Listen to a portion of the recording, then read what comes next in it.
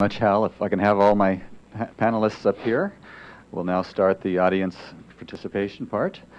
I heard a lot of agreement, particularly heard agreement on an equation which I can express as investment is inversely proportional to uncertainty. So the more uncertainty... There are a variety of things. It's not the only thing we heard, but there certainly is a lot of concern about the regulatory uncertainty and how that affects investment.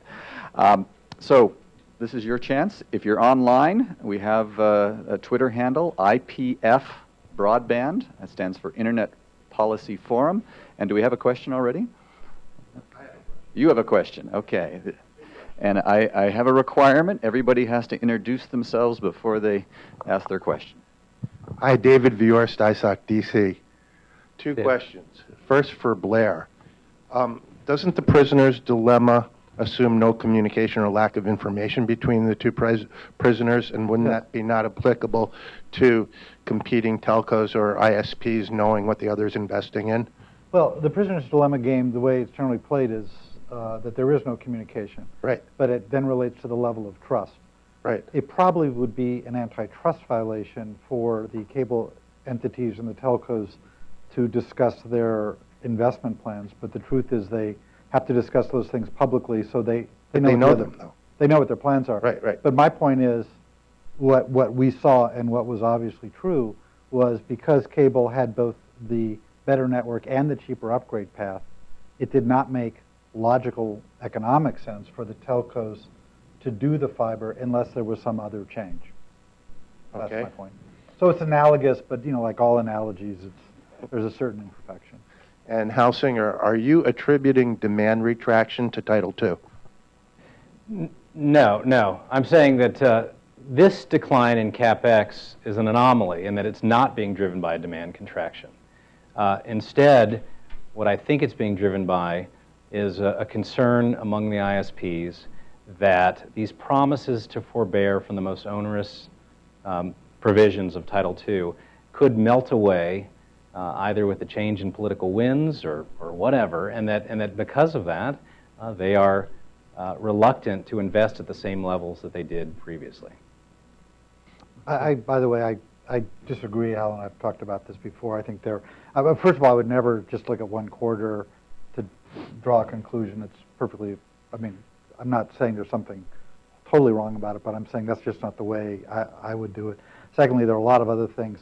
Why Charter might be pulling back, does that have something to do with these $50 billion or whatever it is that they're spending on buying Time Warner, or why is it that AT&T pulled back, which, by the way, I think they reversed themselves in some part.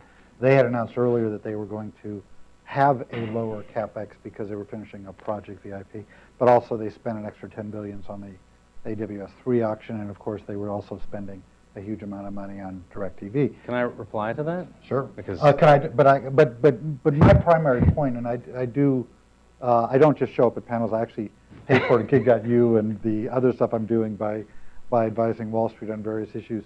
But one of the things Wall Street taught me is it's fundamentally about revenues and margins, and I don't see anything threatening those revenues and margins, and therefore I don't. Hal is right, but I actually think Wall Street and the companies fundamentally know the FCC is not going to engage in retail price regulation and unbundling. And those are the two. If they did, you would see a much bigger pullback. But you actually haven't seen a pullback in the stock prices attributable to Title II, and that's the reason why. So stock price and investment. We have a question here. Oh, can I respond? Please to that? go ahead. Yeah, Blair is fond of saying that AT&T has reversed itself. It hasn't. In October 22nd, AT&T released its third quarter numbers, and AT&T is $3.5 billion down from where it was at this time in 2014. But I don't want to make too much out of AT&T's or any particular companies. It turned out that when I looked at the top 7, 5 of the 7 went down in the first half, not in the first quarter, in the first half of 2015. But, did you adjust the numbers based on what cable did the other day? I haven't updated for the third quarter yet, but I looked again, and Charter is still way down. But here's the point: is let's not look at one particular firm, because any firm can fluctuate from year to year. Let's sum up all of the investment across whatever you think is a reasonable sample and compare what it is prior to the Title II regime. That's how economists do things. We realize that a lot of things are going on that could also change what's happening, right? But what's important to me is that, one, the aggregate decline is big, and two, it's unprecedented with the exception of two demand-led recessions or contractions. One was the fiber glut where people realized that they were out ahead of demand and they had to pull back. And then there was another recession, actual economic recession. But with those two exceptions, what we see is CapEx for the industry rising year over year. And people are, why do they keep doing this? Well, they're like little hamsters on the trail. You can't get off the wheel when your rival is upgrading your their network. And so you think that we're all going to be done with 4G. Well, what happens when your rival goes to 5G? You have to do it. You have to do it too. And so I think that the expectation should be that that broadband CapEx, if we don't mess things up, should slowly increase year over year. Okay. So introduce yourself. I'm Rob Pecoraro. I write for Yahoo Tech, USA Today, The Wirecutter, a few other places. This whole discussion is interesting because basically we have here a falsifiable hypothesis.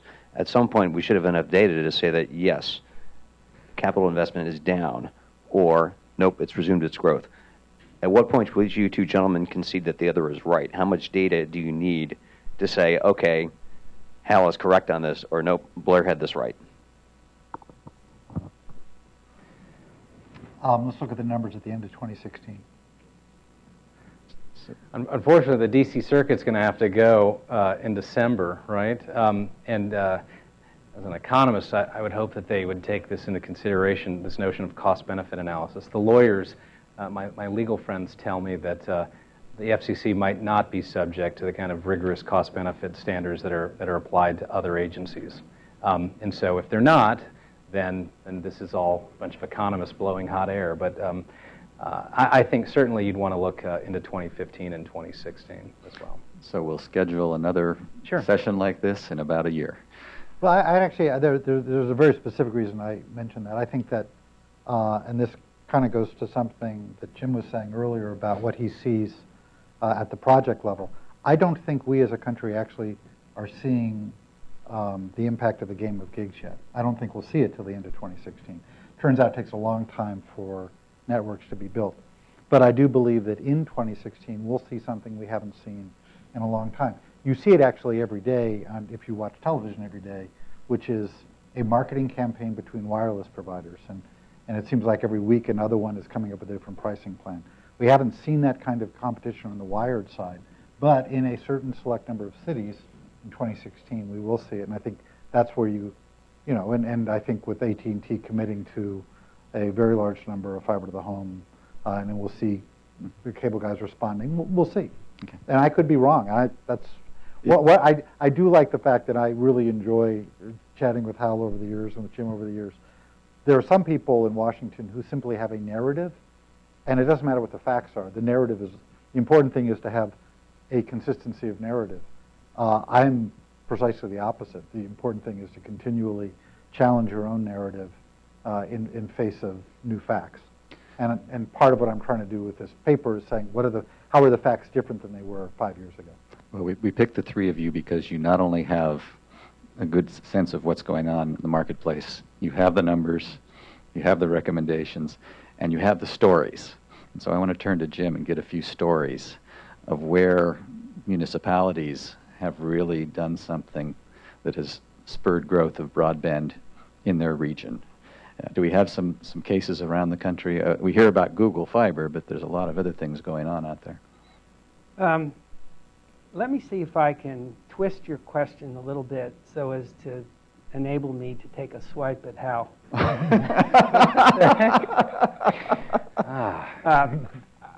Hal, I want to take issue. No one's ever taken a swipe. Yeah, well, I want to take issue with your statement that municipal entry discourages private investment because no private entity will compete with an entity that does not maximize profits. And I've got 5 answers to that question, or to that statement.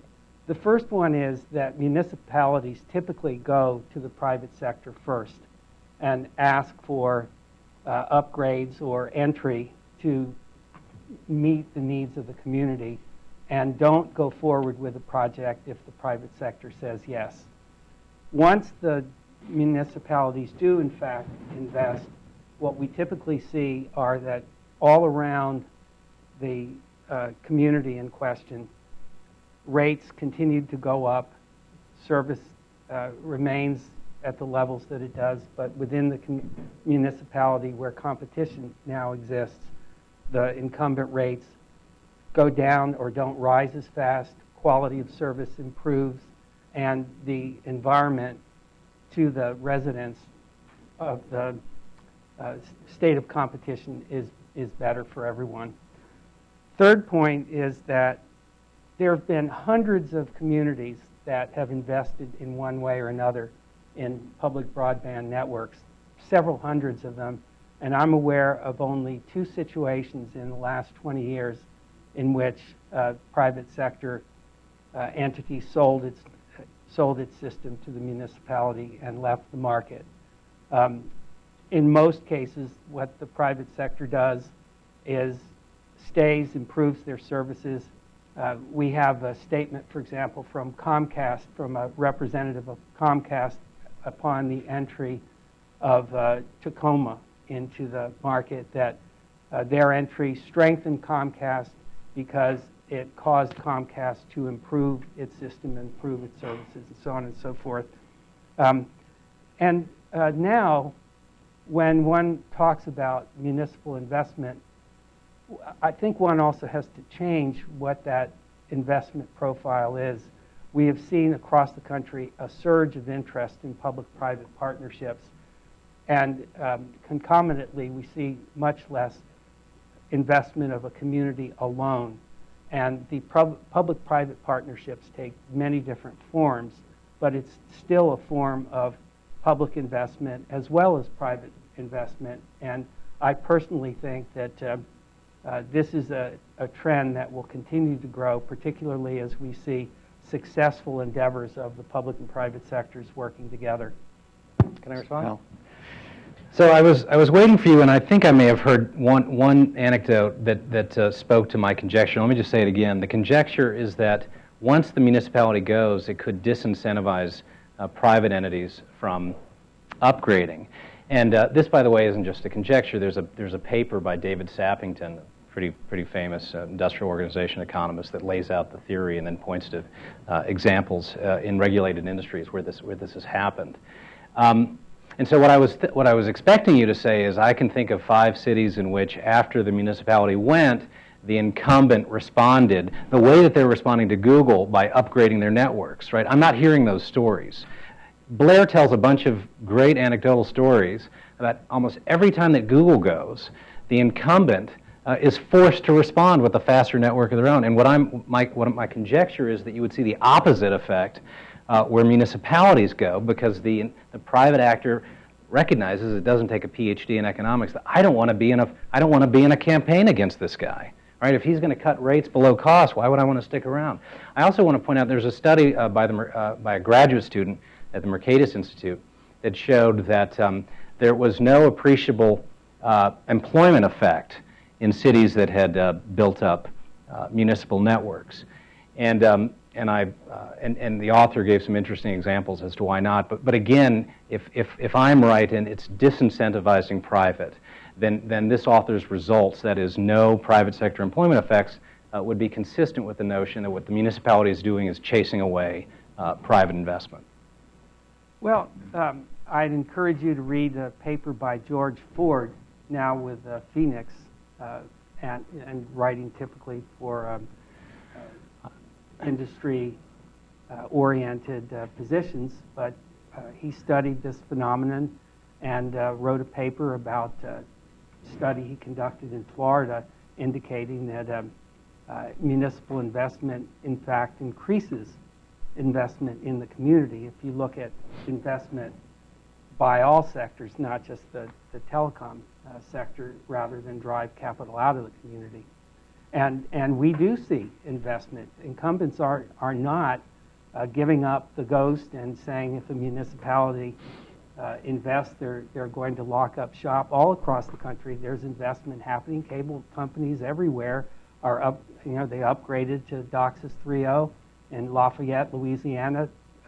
Cox made Lafayette the very first place where it rolled out DOCSIS 3.0, and there are examples of that all across the board. It is indeed hard to track the economic development effects of broadband investments of any kind, public or otherwise, but we published a paper with 17 case histories of examples of how communities benefited, increased jobs and otherwise, from the public investment that occurred in a municipal network. So we have yes, no. Blair, do you want to be a tiebreaker here? I'm not sure I'll break the tie in this way. I would say if I were in Congress, I would vote for a law to preempt any state from restricting municipalities. If I were on a city council, if I was in the state legislature, I'd vote against any law restricting cities. If I were on a city council, I would always threaten to do it, and I would almost certainly vote against almost any actual. In other words, I see it very much in the kind of negotiating realm, and I think, basically my view is, as I said, the point of public policy is to drive abundant bandwidth. The state laws that are restricting it, give us worse or more expensive, slower bandwidth, and therefore I think a city should have the right. However, I would just say two things. First of all, in the year 2011 and 12, those years, I spent a lot of time going to cities, talking about Gig.U and meeting with various people, and we were planning this thing. Two things were almost inevitably true. Number one, shortly after I left, like within 24 hours, the incumbent telco and cable operator would call up the mayor and say, "What can we do for you today?" In other words, and the same thing was true of my friend Milo Medine, who was then running Google Fiber. We were joking, if you published our travel schedules, we might get the upgrade we're working But that was for. in response to a private entity. Well, but it coming was in, right? also, it was not clear what we were doing because we were agnostic on the Gig.U. None of the projects actually involved real municipal broadband, as the term is often known. But it does involve certain municipal actions. It just doesn't involve the investments. But there are certain projects that I'm actually quite fond of where the city is doing certain kinds of infrastructure, like laying dark fiber and then leasing it to the private sector and stuff like that.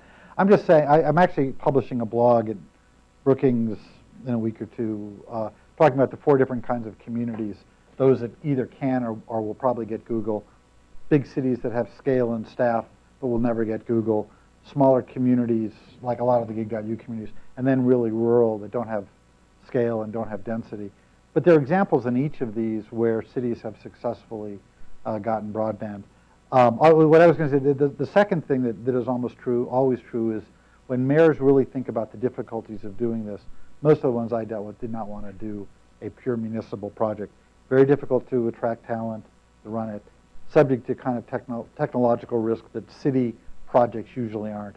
And you need to raise money that's fundamentally different than the money. I used to actually be a bond lawyer, raising money for a parking lot or a sewer system. Cities know how to do that. Raising money for a more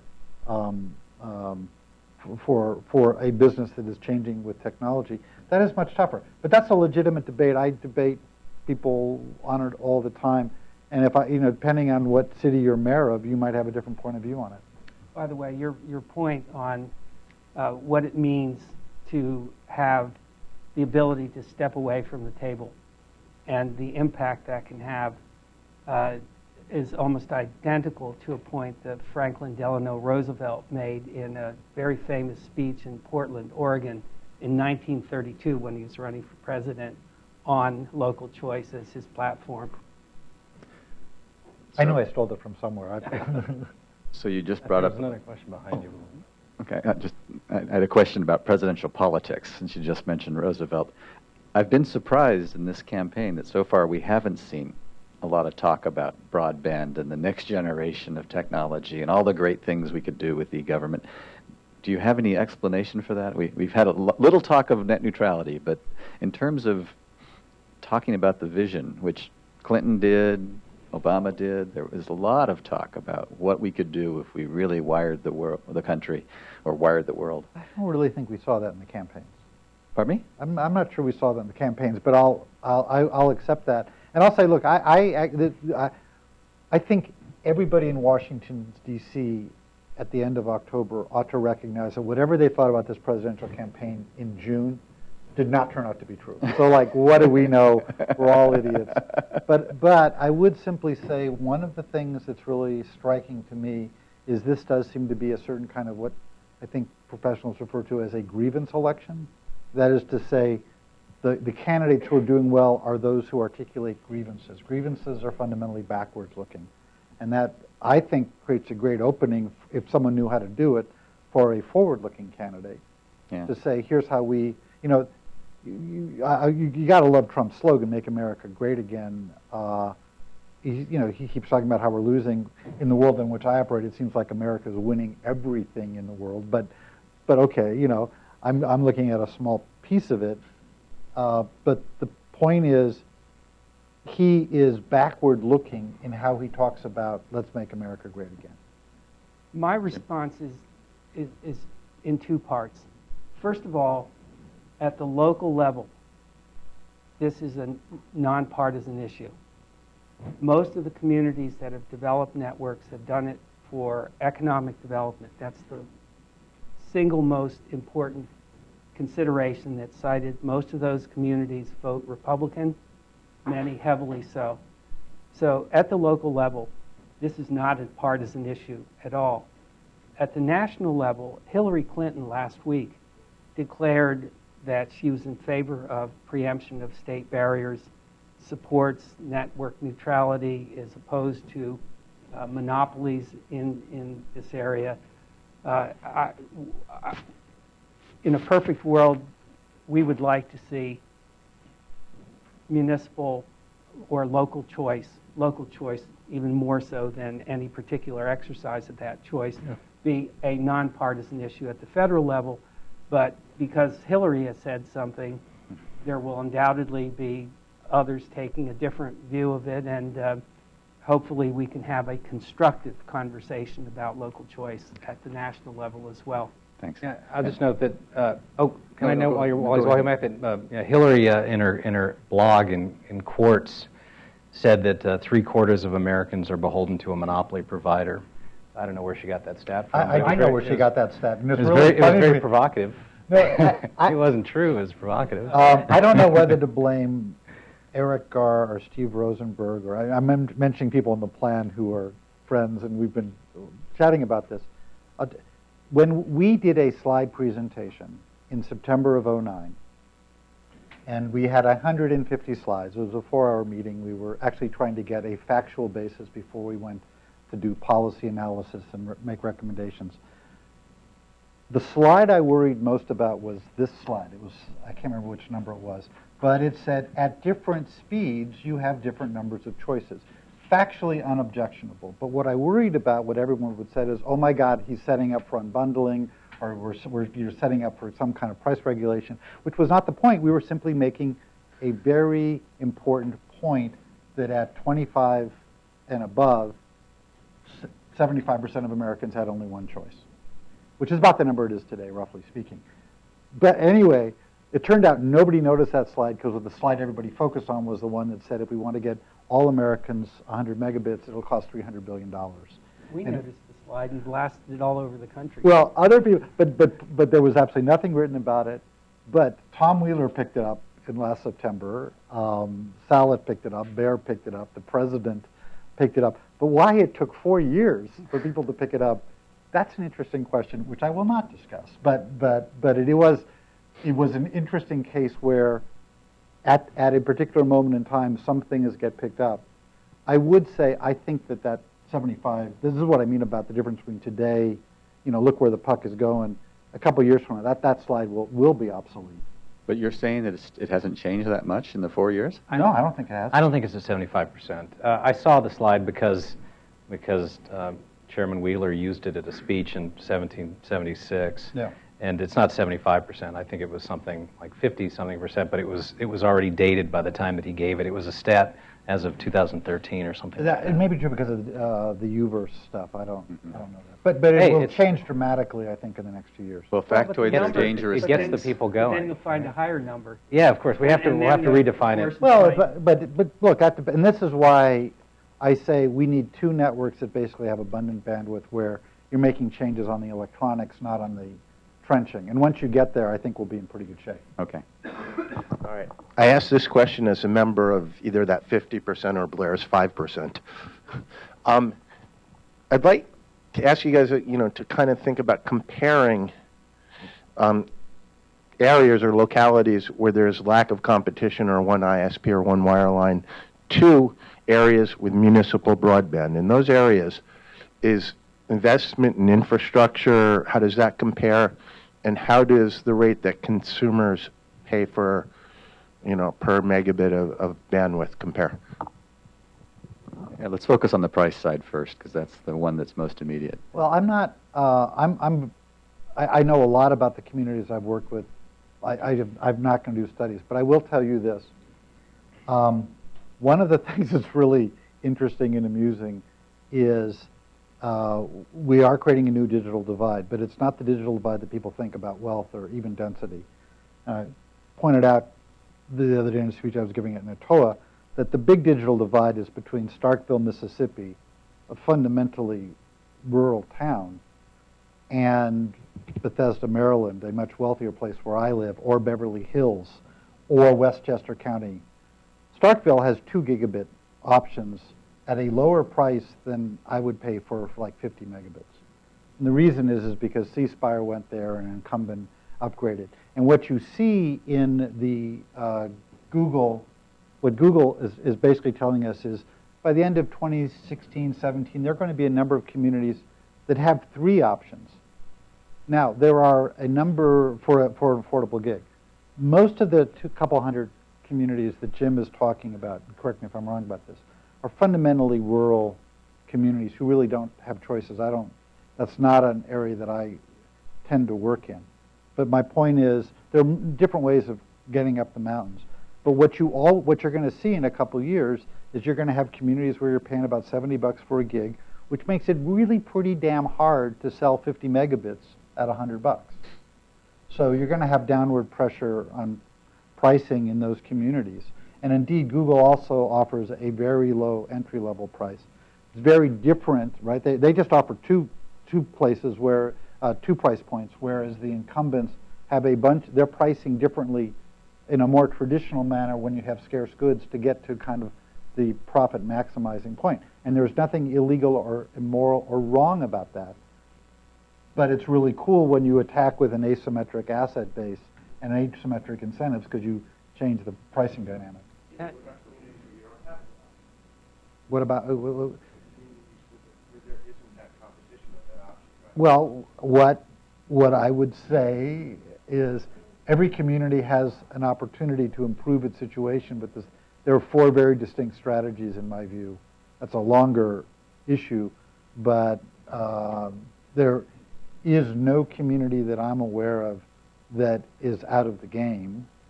It's just a question of whether they want to organize to be in the game. So, Jim?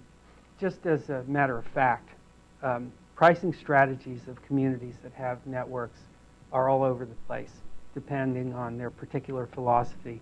Some believe that they are the people and should charge the customer base the lowest that they can charge, consistent with keeping their networks upgraded and paying for service and so on and so forth. Their philosophy is that the more money they leave in the community, the more it can circulate in the community, paying for haircuts and soccer cleats and other communities don't compete at all on price and are higher than the private sector price, but their approach is to compete on quality of service, friendliness. This is particularly true of those communities that are out of the tradition of providing their own electric utilities. They filled gaps in the market a century ago and carry forward the same philosophy into the communications area, and then there's everything in between. So there's no particular pricing strategy that I'm aware that could be called the dominant strategy. It's a matter of local decision making, what works for that particular community. Okay. Name's Will Reinhardt, American Action Forum. I actually did do one of those studies looking at the overall prices that were for each of the different municipal services, and even though I need to go back and do it again with a more robust regression analysis, my initial findings was about 20 to 50% higher. Now, of course, there's other issues that obviously need to be taken into consideration. What was 20 to 50% higher? 20 to 50% higher for municipal broadband prices per megabyte, as compared. Prices were. Yes, as compared to, and I use the, you know, I can show you this later if you're interested. But I went through about 100 and I think there's 140 consumer-facing municipal broadband projects. A very significant portion of them actually are more on the business side. So I was only just looking at consumer side in that regard. As compared to two indexes, or three indexes that I had. So I looked at the price that, what is it, OTI, I think they do a paper almost every single year looking at average prices over cities. So I used that. And then I also use the Ookla. Ookla has an average price index as well. So I can send you this information if you're interested in it. So, I mean, we've talked a lot about demand, or sorry, we've talked a lot about supply today and supply issues. I was wondering if you guys could talk a little bit more about demand. The reason I asked this is because George Ford in another paper actually did a very interesting study looking at stochastic frontier analysis. So he did an OLS model, you know, really simple regression, then took another look at it through stochastic frontier analysis. And he, I don't know if he necessarily proved, but he at least indicates that a significant portion of broadband speeds, I think it was on broadband speeds, is connected specifically to the demand side. And the one thing that he points out in the paper is that, you know, for all of the benefits of, you know, that occur in the U.S., one of the really big problems in the U.S. is that our consumption of computers is in fact very, very low, and that you actually have a broad variability of consumers on the very bottom end, which you do not have in other countries, specifically in Western Europe. So in that paper specifically, he said that he sees it much more of a demand issue than a supply issue. And I was just wondering if the panel could talk a little bit more about demand problems. This is much more on the you know, digital divide, which we haven't really talked about, and it's kind of opens up a can of worms, but it's also the other side of it, which Hal talked a little bit about. Yeah, I'll talk a bit. I mean, Brian Fung did a nice piece in Washington Post recently looking at the demand factors, and of course there are some folks out there that for whom price is just not an issue, right? And there are different strategies that you need to do to try to increase their demand for broadband. But there is a healthy chunk for which price is the impediment. And if that's the case, I think that you know, we should move aggressively to try to bridge the divide between what the suppliers can sell at and what these households can afford. And I do think that if you can increase the expected penetration rate among entrants, I mean, this is the fundamental problem. The Wall Street Journal is going crazy about this. How cable seems to be gobbling up in terms of new subscribers. Cable seems to be gobbling up a disproportionate share of new subscribers. You're probably familiar with these stats. And of course, if that's because television is so much better than it used to be. I don't know about that, but whatever it is, if you're an entrant and you're sitting there and you're watching the new subscribers go up, you know, to the cable, it's going to affect your expected penetration level, and that in turn is going to affect your incentive to want to make the plunge. And I think that we could solve perhaps two problems with one stone here if we think hard about a broadband subsidy, an end-user subsidy that would bring in somewhere between 10 and 20 million new homes. That could make investment that could alter the investment calculus for entrants in a way that I think would be very positive. We have to get you in touch with one of the presidential candidates' speechwriters. Ms. Blair? First of all, I really appreciate whenever you do these things, there's two kinds of criticism. There's the kinds where you go, oh, God, that's so stupid. And then there's the kind where you go, well, that's thoughtful. And I think that is a thoughtful point about it. I'll tell you why I don't address it here, but except to say, there's a footnote in the written thing, that there is a vision about bandwidth abundance that I've had for some time. I think things like E-rate reform, lifeline reform, connected home are all totally consistent with that. And I think, you know, Wheeler deserves a lot of credit for what he did on E-rate. Hopefully the commission will do help bring Lifeline into the 21st century. I think what could connect it home. I think these things are really good.